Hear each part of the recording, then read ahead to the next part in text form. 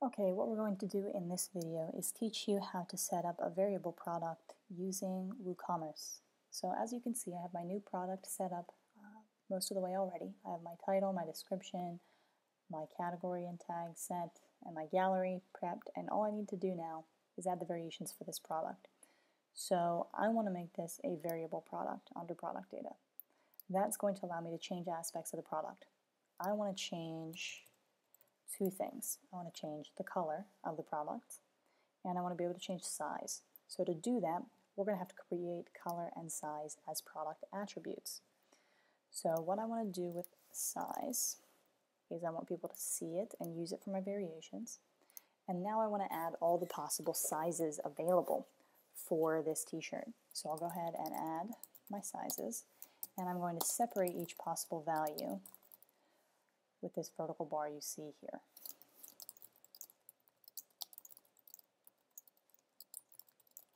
Okay, so we'll stop at a men's double XL.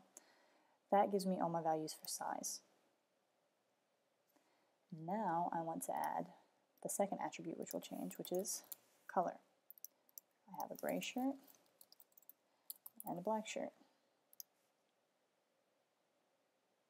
All right.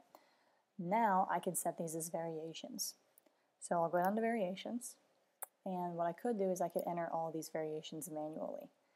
Let's say, for example, you don't have a black shirt in the men's small, it only has gray.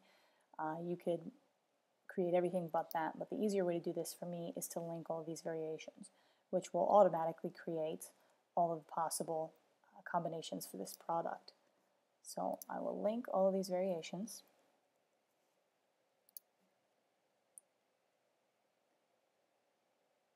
And as you can see now, I have all of the possible ways this product can be displayed. I have a men's small, medium, large, extra large, double XL, and gray.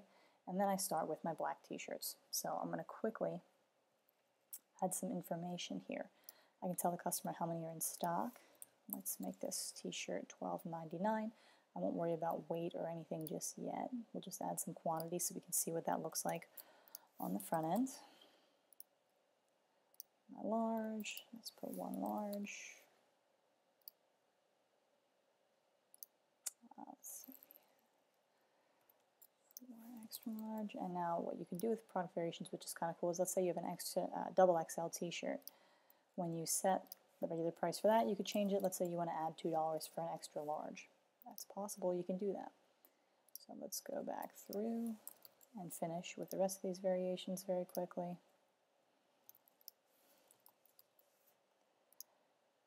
Men's large,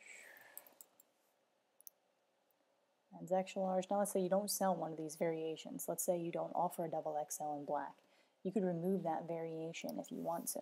So let's say I want to change, I have a couple extra larges, but I don't have an extra large in black. I'm just going to remove that variation. And now I have all the possible combinations for this product. So I'm going to go ahead and publish that product. And then we can take a look at what that's going to look like from the customer's point of view on the front end. So let's go ahead and view this product. Okay, so we have my gallery of my images, I have my featured image for my product. I can choose a size and a color. And if I have my stock options set to display customers, I can show them how many are left in stock, I can show them the price. If I have extra large selected, notice, or double XL selected, notice that my price changes to reflect my $2 price increase, and that black is not available in double XL because we got rid of it. So if I come back down to extra large, now my black option is available, and the customer can go ahead and add that to their cart. So product variations make it very easy for you to display different forms of the same product to the customer